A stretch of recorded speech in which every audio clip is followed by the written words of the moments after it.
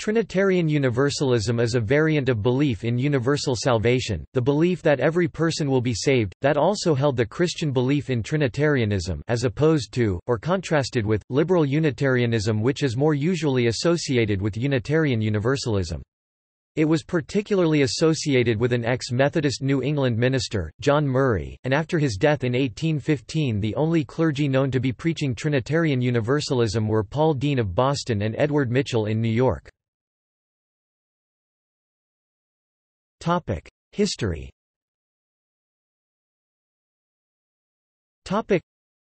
Traditionally, the doctrine of universalism was traced by Universalist historians back to the teachings of Origen of Alexandria c. 185–284, an influential early Church father and writer. Origen believed in apokatastasis, the ultimate restoration and reconciliation of creation with God, which was interpreted by Universalists historians to mean the salvation and reconciliation with God of all souls which had ever existed, including Satan and his demons. However, more recent research has shown that this analysis of Origen's views is uncertain. Origen also believed in the pre-existence of souls and that glorified man may have to go through cycles of sin and redemption before reaching perfection. The teachings of Origen were declared anathema at the Ecumenical Council of 553, centuries after his death, though Gregory of Nyssa, another figure to whom Universalist historians attributed Universalist belief, was commended as an orthodox defender of the faith by the same council. Universalist historians have also identified Johannes Scotus Eriugena (815–877) and Amalric of Bena c. 1200 as Universalists. Much of this research was incorporated by French priest Pierre Batiffol into an article on apokatastasis, later translated for the 1911 Catholic Encyclopedia. During the Protestant Reformation, all doctrines and practices of the Catholic Universal Church were re-examined and numerous sects formed, although none revived the belief originally attributed to Origen in universal reconciliation. In 1525, Hans Denck (1425–1527) was accused of being a Universalist, but this is now considered unlikely. Jane Lead (1623–1704), a mystic who claimed to have seen heaven and hell, started a Universalist congregation, the Philadelphians, which dissipated after her death. She was a Beminist rather than Orthodox Trinitarian. John Murray (1741–1815) was forced to leave the Methodist Church because of his Universalism. In 1770, he came to New England and is credited with being the father of Universalism in North America. Although Murray was a Trinitarian, as was his mentor, James Relly, his successor, Hosea Ballou (1771–1852), was a strong Unitarian who opposed Trinitarianism, Calvinism, and legalism. During his tenure, Universalism became linked with liberal theology as well as Unitarianism. Modern Trinitarian Universalists include Robin Perry, an evangelical writer, who under the pseudonym of Gregory MacDonald released a book, The Evangelical Universalist, 2006, and Thomas Talbot, author of The Inescapable Love of God, 1999. Topic: Philosophy. Topic: Thomas Talbot offers three propositions which are biblically based, but which he asserts to be mutually exclusive. God is omnipotent and exercises sovereign control over all aspects of human life and history. God is omnibenevolent, is ontologically love, and desires the salvation of all people. Many persons will experience everlasting, conscious torment in a place of either literal or metaphorical fire. Traditional theology clarifies omnipotence or omnibenevolence to resolve the contradiction. Calvinism resolves it by positing a doctrine of limited atonement, which claims that God's love is restricted. Only a select number of people are elected to be saved, which includes redemption and purification. This demonstrates a special love, and most people, the eternally reprobate or non-elect, are given only common grace and tolerance. This bifurcation of grace intends to retain a doctrine of God's omnibenevolence and a doctrine of hell. In comparison, Arminianism resolves the contradiction by rejecting divine omnipotence with respect to human will. This is commonly referred to as synergism. It posits that human beings have an inviolable free will, which allows the choice of accepting or rejecting God's grace. Universalists disagree with the third claim, and argue that all people receive salvation, since traditional interpretations of multiple biblical verses seem to be about people experiencing everlasting conscious torment in hell. Many Christians hold that Universalists must either refute or reinterpret these verses. There are many verses of Scripture supporting universal salvation with which supporters of eternal damnation must contend, including but not limited to, Matthew chapter 18 verse 14, Luke chapter 3 verse 6, John chapter 3 verse 17, John chapter 12 verse 32, John chapter 12 verse 47, John chapter 15 verse 16, Romans chapter 8 verses 38 to 9, 1 Timothy chapter 2 verses 3 to 4, and 1 Timothy chapter 4 verses 9 to 10. Core Trinitarian doctrine.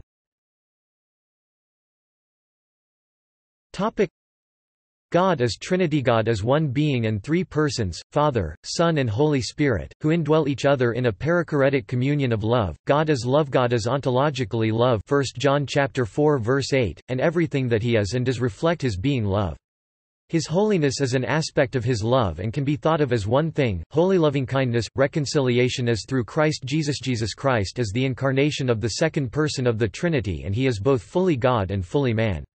Because he created everything and everything inheres in him, all of creation was crucified and resurrected with him. John chapter 1 verses 3 to 4, Col 1:15-20. Because divinity and humanity meets in him, mankind are now participants in the perichoresis or the divine dance of love within the Trinity. Universal atonement of sins. Jesus Christ's death on the cross paid the price for the sins of the world. Rom. 5:15-19, and all men are reconciled to God. 2 Cor. 5:19. No human being is alienated from God, as he is their only source of life. John chapter 1 verses 3 to 4, and in him they live and move and have their being. Acts chapter 17 verse 28, because all sins have been paid for, all sins are forgiven. Divine forgiveness precedes human response, and this forgiveness is both love and judgment, because to say, I forgive you, is to say, I love you, and you have sinned against me. Man can respond by agreeing with the judgment, repentance, and receive both the love and forgiveness, or he can deny the judgment and refuse God's love and forgiveness. Universalist doctrine.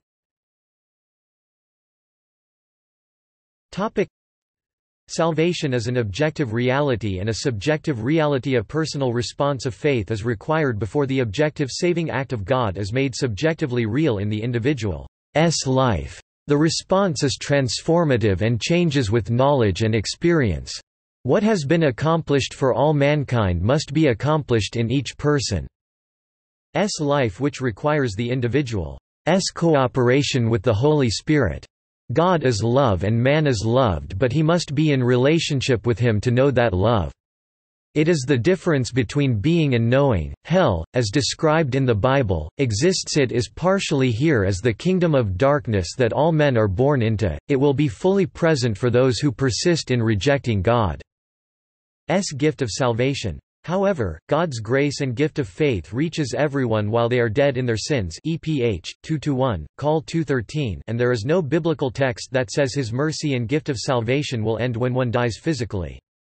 Jesus Christ is proclaimed to be the Lord of the dead and the living. Rom. 14-9. Hell is not retribution but rehabilitation. The suffering in hell is the anguish of a soul persisting in rebellion against God, or the shame of a soul when it realizes how much it has sinned against a holy God, as well as profound regret for what might have been. The good news is about the kingdom of God. Mission is not just to save people from hell but to bring them out of the kingdom of darkness and into the kingdom of light. All moral law can be summed up by the two great commandments, love God and love others. Rom. 13-8-10, and these two commands are not distinct and exclusive. To love God is to love others, and to love others is to love God. The kingdom of God is here and yet not fully here. Trinitarian Universalists live in that dialectic tension and in the hope of the future kingdom. 1 Cor. 13:12. Wrath and judgment is another face of love. God love is passionate and people can grieve him EPH 4:30 by thwarting his love and good intentions toward them. If man hurts himself or others, he will experience that divine love as wrath. Judgment accompanies wrath and judgment is salvific. It is a fire that purifies and refines, not one that destroys. Mal. 3-2 If man is not judged and if he does not feel God's wrath, he will not be aware that he has sinned. Judgment and wrath encourages a man to stop what he is doing and repent, turn around. Then he will know forgiveness and feel God's love turn from wrath to warmth. True justice is restoration and reconciliation. Justice is not fully met by punishing wrongdoers. True justice is restoration of what was stolen or destroyed, repentance and reformation of the sinner, reconciliation between the sinner and God and the person sinned against. The final word God speaks to mankind is always reconciliation and redemption. Sodom is portrayed as a very wicked place that was judged by God and destroyed by burning sulfur. Gen. 19:1-29. Jude writes that they suffered the punishment of eternal fire. Jude chapter 1 verse 7. But Jesus knew what circumstances would have brought the people of Sodom to repentance and acknowledgement of God. Matt 11:23. The last word God speaks over Sodom is restoration in an eschatological prophecy by Ezekiel (EZK 16:53-55). Topic: Bible passages cited to support universalism. Topic: Romans chapter 5 verses 12 to 20. 1 Corinthians chapter 15 verses 20 to 28. 2 Corinthians chapter 5 verses 18 to 21. Colossians chapter 1 verses 15 to 23. Philippians chapter 2 verses 9 to 11. 1 Timothy chapter 2 verses 3 to 6. 1 Timothy chapter 4 verse 10. Topic: Universalism and heresy. Topic: Heresy is adherence to a religious opinion contrary to church dogma. Because dogma varies among denominations, what is considered heresy by one denomination or congregation may be accepted as doctrine or opinion by another. In a socially free world, free moral agents may identify with whichever perspectives and positions, persons and communities, and traditions or sub-traditions they find most intellectually, emotionally, and spiritually palatable. However, the results of their exercise of this operational freedom may be understood or interpreted differently by different persons. There are three generally accepted understandings of hell. A literal place of fire where the damned suffer eternal conscious torment. A metaphorical hell where the suffering is real but is not literally fire and brimstone. The pain may be physical, emotional or spiritual. Conditional, where souls are punished until retributive justice is met or accomplished, after which these punished souls are annihilated. There is also the doctrine of purgatory, distinct from hell, where imperfect souls are cleansed and made ready for heaven. It may be a place of rehabilitation, correction, or retribution. Universalists believe that every person will be saved, where more Orthodox Roman Catholics believe that only those who died in God's grace will find purgation for their venial sins in purgatory. The argument. There are four major theories about human salvation in Christendom. Exclusivism. Salvation is exclusively found in Christianity. Anyone who is not a Christian will go to hell. Inclusivism. Some adherents of other religions may find salvation, but it is still only Jesus Christ who can and may or will save them. Pluralism. One's own religion is not the sole and exclusive source of truth. Salvation, in principle, may be found in any religion, although salvation is not necessarily found in one's search of any other religions. Universalism, all persons and peoples, will be saved. Christian denominations and churches will generally profess one of the above to be true and the others as error, however, they are not all mutually exclusive. For example, some who hold to number 4, universalism, also hold to number 1, exclusivism. For these, anyone who is not a Christian will go to hell, but ultimately everyone will become a Christian and therefore be saved. Others may be number 2, inclusivists, and number 3, pluralists. For those who might hold to these, because God may use the tools of any particular religion or culture to reveal His grace in Christ, inclusivism. Other religions therefore, potentially exhibiting the effects of this work, may in fact hold valuable insights to truth for theology, pluralism, consequently calling the members of a particular congregation, denomination, religion to be open to that possibility. Objections.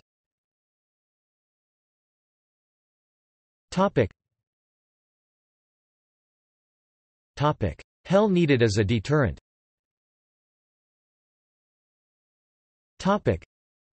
This anecdote by Rev. Elizabeth Strong, a Unitarian Universalist, sums up the issue. Hosea Ballou was riding the circuit in the New Hampshire hills with a Baptist minister one day, arguing theology as they traveled. At one point, the Baptist looked over and said, "Brother Ballou, if I were a Universalist and feared not the fires of hell, I could hit you over the head, steal your horse and saddle, and ride away, and I'd still go to heaven." Ballou looked over at him and said, "If you were a Universalist, the idea would never occur to you." Bible teaches eternity of hell.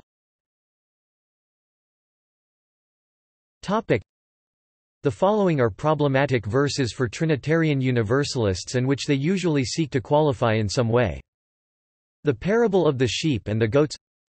Matthew chapter 25 verses 14 to 30. Jesus is teaching a principle of kingdom living. Small acts of kindness have eternal value. This is not a teaching about what merits salvation and what merits damnation, and it is definitely not a teaching about the eternity of hell. Also, the Greek word aion can be interpreted as a long time, as well as eternal. Finally, this passage may not be dealing with personal eschatology at all, but rather with the judgment of Christ on nations based on how they treat his children. On this view, the passage teaches that nations that abuse Christians will be subject to enduring chastisement, while those who protect Christians will enjoy enduring life. Pauline writings. 2 Thessalonians chapter 1 verse 9. The phrase everlasting destruction could be translated as destruction of the coming age, which makes it a reference to eschatological judgment. The phrase and shut out should be translated as that comes from. Therefore the verse should be read as, "They will be punished with destruction of the coming age that comes from the presence of the Lord and from the majesty of his power." The imagery is that of the holiness of God burning away forever the sinful nature of unrepentant man, eschaton in Revelation. Revelation chapter 14 verse 11. In view of the overwhelming evidence for universalism in the Bible, especially in the writings of Paul, this description is hyperbole. Revelation images are metaphorical and no one knows what they really mean. Some attempts to explain the passage note the ancient uses of burning sulfur for ritual purification and even medicinal therapy, that the Greek word for torment, basanazo, refers to applying a touchstone to determine the presence of gold, and that the Greek word for sulfur, theon, is rooted in the Greek theos, for God. Thus, the passage could be paraphrased that those who worship the beast would be tested, tried, even purged and healed through the burning sulfur of the divine presence, and that such an ordeal will endure for ions of anions, however long is needed for their restoration. Revelation chapter 19 verse 3. This refers to the whore of Babylon, which is a metaphor for corrupt political systems and/or economic policies. It is not a reference to the eternal suffering of people. In Revelation, the kings of the earth are depicted as in league with the whore of Babylon, which is probably symbolic of corrupt political and/or socio-economic systems, and they are drunk on the maddening wine of her adulteries. They weep and mourn when she is finally thrown into the lake of fire. Then they gather on the plains of Megiddo with the beast to fight the King of Kings and Lord of Lords, and the armies of heaven in the final battle, Armageddon. They are defeated and the beast and his false prophet are thrown into the lake of fire. Those who followed them are slain with the sword that came out of the mouth of the word of God, which is probably symbolic of the gospel or truth. But in the last scene in New Jerusalem, where the gates are ever open, where the leaves of the trees are for the healing of the nations, the kings of the earth are expected to enter, bringing their splendor with them. Calvinist objections. Romans chapter 9, according to Calvinism, teaches that some people are natural objects of God's wrath, created and prepared for the purpose of being destroyed. Judas was predestined to be the son of perdition, the one prophesied to betray Jesus. It is written that it would be better for him if he had not been born, despite the fact that, without Judas' betrayal there would have been no crucifixion, no resurrection and therefore no salvation. God foreknew all those he would save and that some people are destined for eternal damnation. Also, according to Calvinism, justice requires that sins against an infinite, holy God merit eternal punishment, especially for those who reject his gift of salvation. God is love and also holy. Thirdly, Calvinists would contend that nowhere in the Bible does it even hint at the possibility of post-mortem salvation. After death comes judgment. Trinitarian Universalists might answer that, if all are created totally lost in sin, it would therefore not be logical or, more importantly, just for God, the epitome of justice himself, to hold them accountable for their actions or liable for their state of being without providing them a way to find redemption, and this could be said even of a being that is not all merciful and all loving, as God is. Romans chapter 9 deals with God's hidden will to choose some to salvation in this life, the elect, and pass others, called reprobates, by in this life. That is not the final word God speaks to those individuals he passes by. Jesus said, as he was dying on the cross, "Father, forgive them, for they know not what they do." He also promised, "I, if I be lifted up from the earth, will draw," or, literally, drag, in the Greek, all men unto me. Surely these global statements cover all of humanity. F. W. Farrar offers this possible interpretation to Jesus' remarks regarding Judas. When Jesus said, "It would be better for him if he had not been born," the him was referring to the Son of Man, Jesus, and the he to Judas. Thus he meant that it would have been better for the Son of Man if Judas had not been born. Another view is that although everyone else is to be saved, perhaps Judas will be punished and then annihilated. At any rate, the passage does not disprove universalism and certainly does not prove eternal torment. Pointing to God's eternality is not a satisfactory explanation as to why a temporal sin logically entails unending punishment, though it may be for that reason eternally grave. God's attributes can never conflict with one another, lest God be an imperfect being who is subject to internal strife. God's mercy can never violate his justice, as if God's love pushes him in one direction whereas his holiness pushes him in another. Universalism brings all his attributes into harmony by pointing out the way in which they describe the one single will of God. The early 20th-century theologian Paul Tillich described this relationship between God's justice and mercy as creative justice, and as the strange work of love, in love, power, and justice.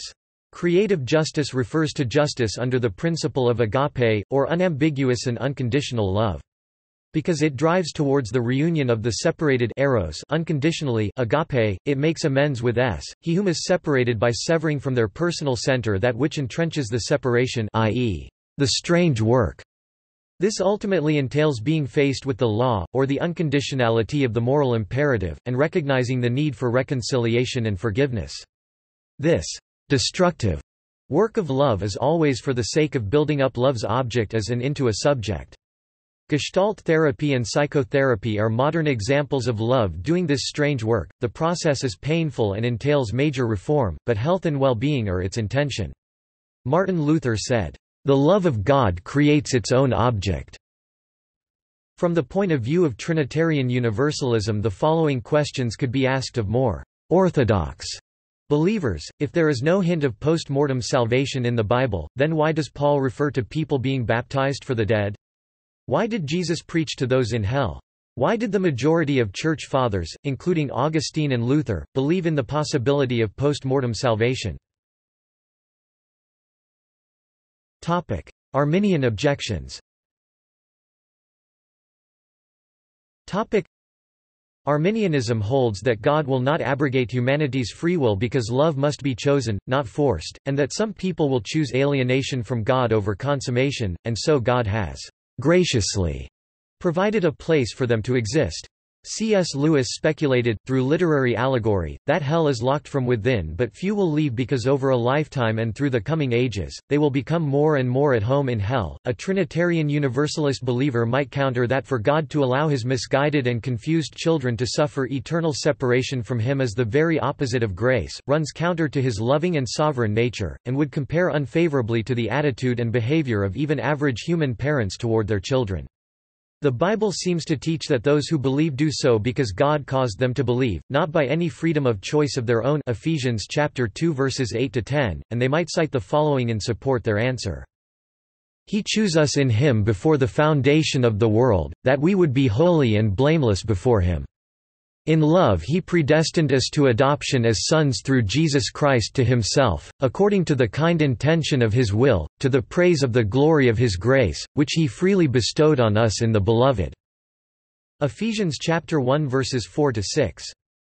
For he says to Moses, I will have mercy on whom I have mercy, and I will have compassion on whom I have compassion, so then it does not depend on the man who wills or the man who runs, but on God who has mercy. Romans chapter 9 verses 15 to 16. See also John chapter 15 verse 16, Philippians chapter 1 verse 29, Ephesians chapter 1 verse 11. Also, the Bible in several places refers to freedom being only for those freed through Christ, and that those who are not in Christ are in darkness under the dominion of Satan, Acts chapter 26 verse 18, and are slaves to sin, John chapter 8 verse 34.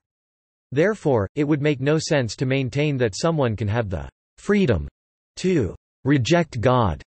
It is only by sin that people reject God. Those in sin are slaves to sin and Satan, and therefore it is only God who can, by his grace, release them from that bondage and make them able to believe. The Lord's bondservant must not be quarrelsome, but be kind to all, able to teach, patient when wronged, with gentleness correcting those who are in opposition, if perhaps God may grant them repentance leading to the knowledge of the truth, and they may come to their senses and escape from the snare of the devil, having been held captive by him to do his will. Furthermore, the idea that God wills us to have real love, and that therefore the love cannot be forced upon us, is not to say that, therefore, the only other alternative is absolute and total freedom, even freedom to condemn ourselves. A good parent would certainly allow their son or daughter to develop into their own genuine person, making free choices.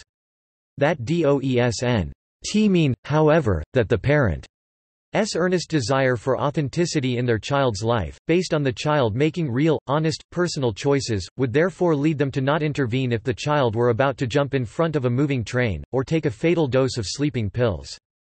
To say that God either gives us absolute and total freedom to accept or reject him, or else we are mindless robots or marionettes is a false dichotomy. It also conveniently ignores the blatant fact that almost nothing in our life is under our control, from when and where we are born, to our economic status, to what sorts of beliefs we are taught and raised with, all of which have a bearing on our decision to accept or reject him. No matter how much we would like to pretend otherwise, the decision to have faith in Christ is not as much free will as it is the enormously personal culmination of all the circumstances of our lives, and therefore enormously influenced by the myriad external, uncontrollable factors that have shaped our hearts and minds. Mortalist objections. Mortalists object that, in their view, the Bible does not teach torment of souls, either in Hades, nor at the last day in Gehenna. Hope of universal salvation.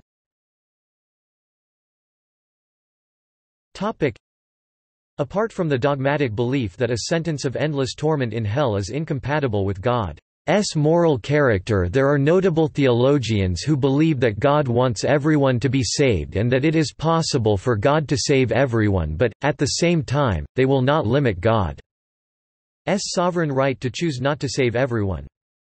While Thomas Talbot, Gregory MacDonald, the pen name for Robin Perry, and Eric Rayton regard everlasting punishment as impossible, Reformed, Neo-Orthodox theologian Karl Barth and Catholic theologian Hans Urs von Balthasar believed that the eventual salvation of all was merely a possibility. See also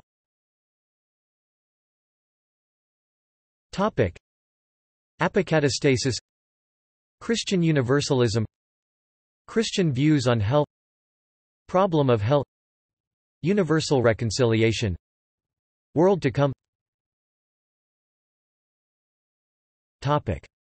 References and notes.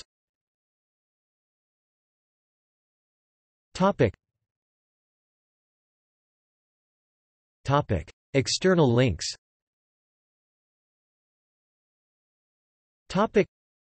Christian Universalism at Curlie.